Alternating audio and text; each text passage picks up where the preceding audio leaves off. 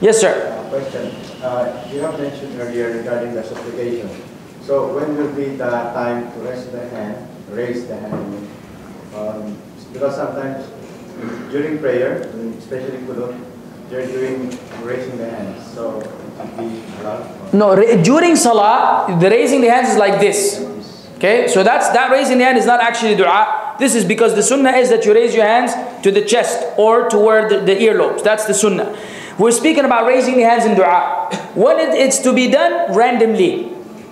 You do it right here. Right hand. Okay.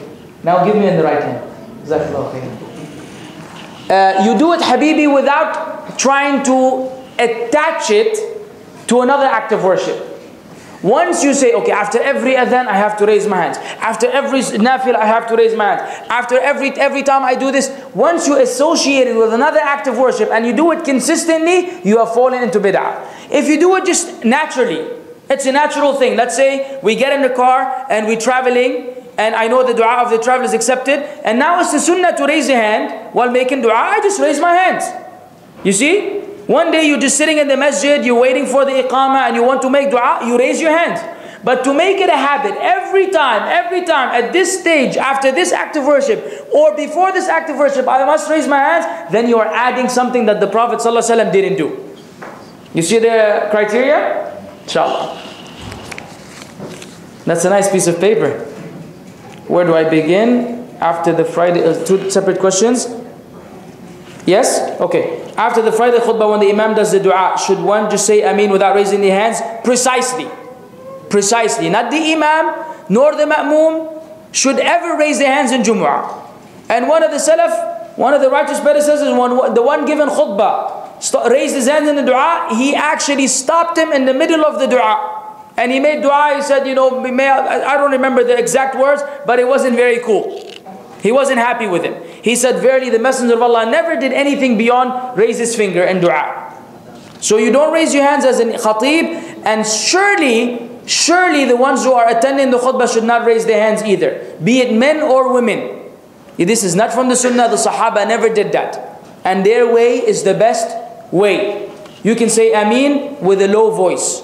Not screaming in a, unanimously, as they say, or in unison. All of us together we say Ameen, Ameen. This is not from the sunnah either. You just say Ameen, Ameen. On your own. Not as a group of Muslims. Second question.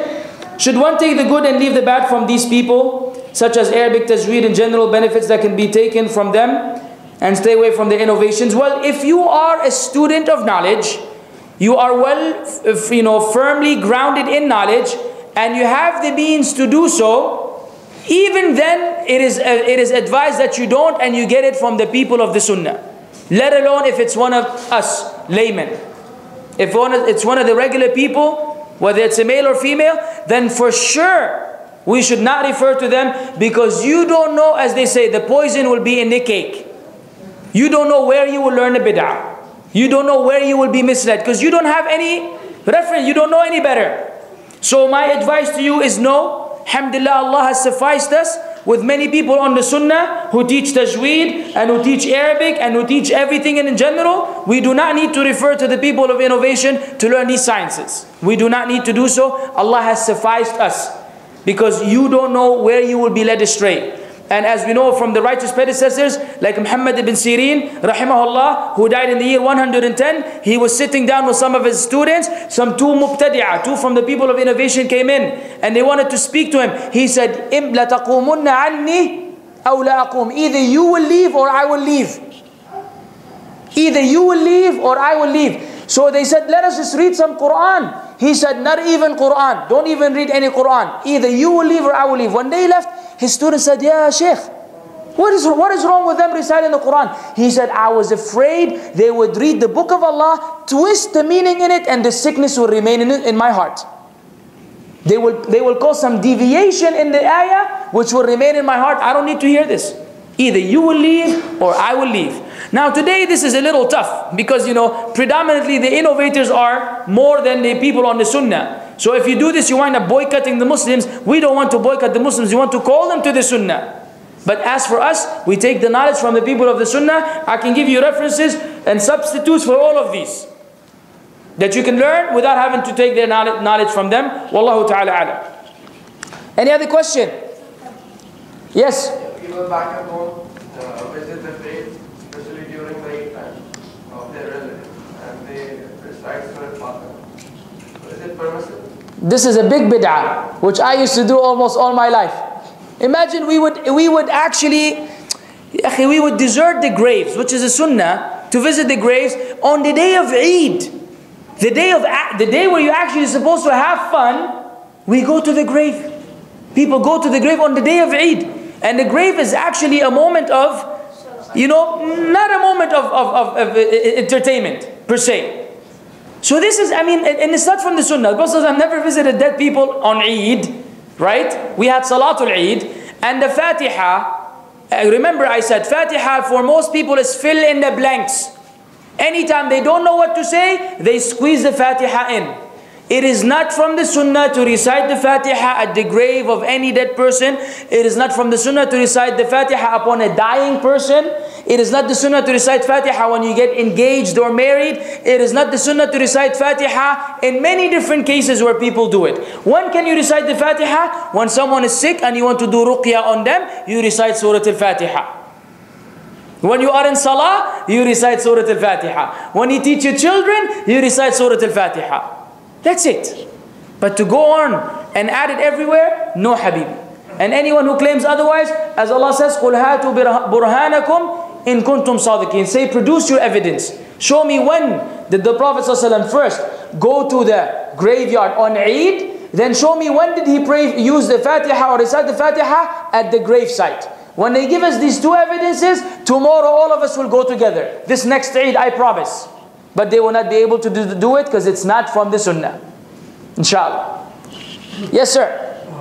Some of the people say, the old elders, that reading Durud Sharif a lot is very nice, especially on the day of Friday. What's your comment? Well, the Prophet ﷺ confirmed that. Sending plenty and abundant of salat and salam is definitely from the sunnah. One of the Sahaba said, أَجْعَلُ لَكَ مِن ذِكْرِي, نصف. Shall I, my remembrance to Allah, shall I make half of it, a quarter of it first, like, sending salam on you? He said, that's fine and you can add. Anyways, he continued until he said the whole thing. He said, then verily Allah will forgive you sin and He will suffice your need. So there's no harm. He said, for example, on the day of Jumu'ah, this is a special day, and he mentioned the virtue of Yawm al-Jumu'ah, فَأَكْثِرُوا مِنَ الصَّلَاةِ عَلَيْهِ فَأَنَّ صَلَاتَكُمْ مَعْرُوضَةٌ عَلَيْهِ. So then send a lot of salam on me on the day of Jumu'ah, because it will be presented to me by the angels. Allah will return His soul to him so he can return the salam to you. No doubt, akhi, no doubt that it is a sunnah to say Allahumma salli wa sallim ala nabiyyina Muhammad, Allahumma salli ala Muhammad wa ala ali Muhammad kama sallayta ala Ibrahim, until the end. No harm. But not we come together in a circle and we do it in unison, and not in any other innovated formulas, right? And not by thinking that, the Prophet ﷺ will answer our dua by saying that. So if we take away these shirky, approaches, then yes, that's the sunnah for sure. What about hearing a lot of the Sufi people? They say that you should read Surah Al-Fatiha continuously. No, Habib, no. There's nothing from the sunnah which encourages the recitation of Surah Al-Fatiha in particular. I've read, by the grace of Allah, the tafsir of the ulama on this, because I delivered a lecture on Fatiha. No sound reference about doing it abundantly in this fashion. No doubt, if you're doing it as a ruqya, but to walk around just saying Surah Al-Fatiha just like that, then that's extremism in that. If you try to seek remedy, we